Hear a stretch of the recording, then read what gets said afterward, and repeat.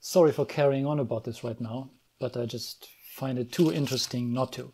I made a video about Pan Am's historic pole-to-pole circumnavigation flight yesterday, and then someone of course asked, well, what about one more orbit, the pole-to-pole circumnavigation record flight from July 2019? So I figured I would make a quick video about that as well, give it the same treatment, primarily because there's an interesting comparison to be made between those two flights, or, interesting to me anyway. I don't want to spend too much time on this, so let's go through this particular flight real quick, and I apologize for choosing purple as a color. You'll see in a moment why I did that.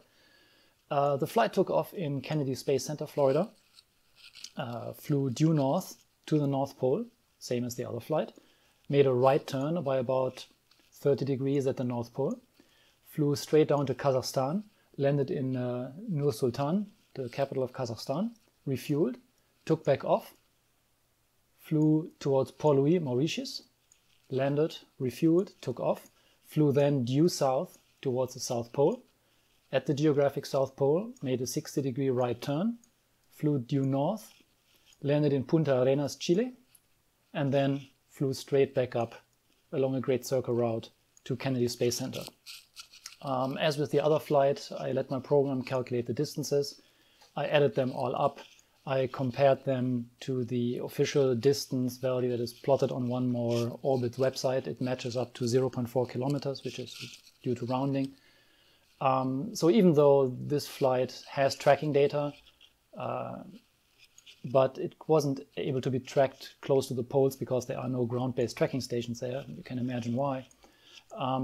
So again, this is not super clear where they actually went when they crossed both of the poles, but this seems to be pretty consistent with what they did. So here's the point and the comparison I was going to make. If we look at this route, for one, we see it is a lot less zigzagged than Pan Am 50's route. It's much straighter, which is one of the reasons why they were able to complete the circumnavigation much more quickly.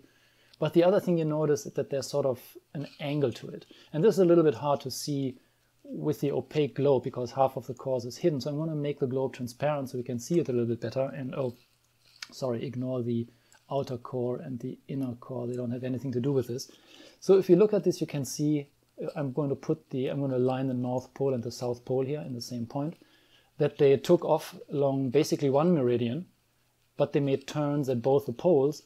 So the two halves of their trip, the one where they went from the North Pole to the South Pole, and then the one where they essentially went back from the South Pole to the North Pole, they are not really opposite of each other. There are no antipodal points. And that's, I think, an interesting comparison, because if you bring back the Pan Am flight, then we see that they did the same thing. They also took turns at the poles, but they turned left at one pole and turned right at the other pole. So they ended up making this, what in this polar view looks like a figure 8. And it turns out that that these legs, or the two halves of the flights, are more opposite of each other. So I consider that just more pleasingly circumnavigational, if you allow me that phrase. Let's have a closer look at that. In this particular view, what we have is these crosshairs on the screen. They indicate the center of the globe. And so what happens when we line up one point of the flight route that is in front of us, and then the other, whatever is exactly behind the crosshairs is antipodal, meaning that is on the exact opposite side of the globe. So here we have the North Pole lined up with the crosshairs. So then the South Pole ends up exactly behind the crosshairs because those are antipodes. And obviously the North Pole and South Pole are antipodes on this particular flight path. But as we go through the flight path, and I keep moving this, you notice that no matter where I am on the flight path, there's never another point of the flight path exactly on the other side of the crosshairs. So no points of this flight path, except the poles themselves, like here we have the South Pole, are exactly antipodal to each other. That doesn't take anything away from this crew's achievement. They followed the rules for circumnavigation set by the International Aeronautic Federation. And of course, having this sort of slight wedge angle between their half parts doesn't mean that their distance is any shorter or anything. It just means that, to me at least, it's a little bit less pleasing, if I want to say so.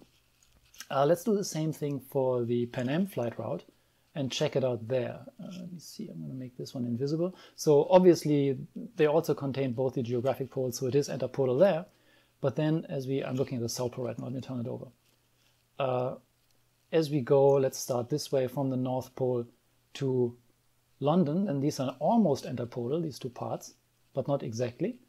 So then we are going off the opposite path, and then here we are quite on the opposite, but then here we notice that there are 2 points on the path that are exactly antipodal to each other.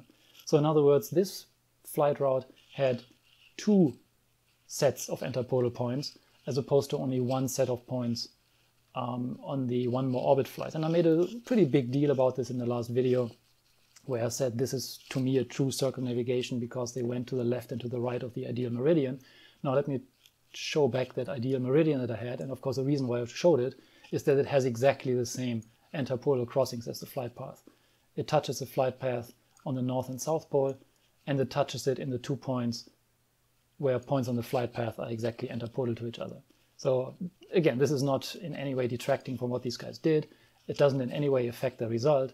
I just thought it was an interesting difference that Pan Am's flight, which just looks a lot more circumspect, is in some ways a better representation of a circumnavigation than one more orbits flights. And that's pretty much all I wanted to say about that. So thank you for watching this again, and I promise this is going to be the last one. Thank you.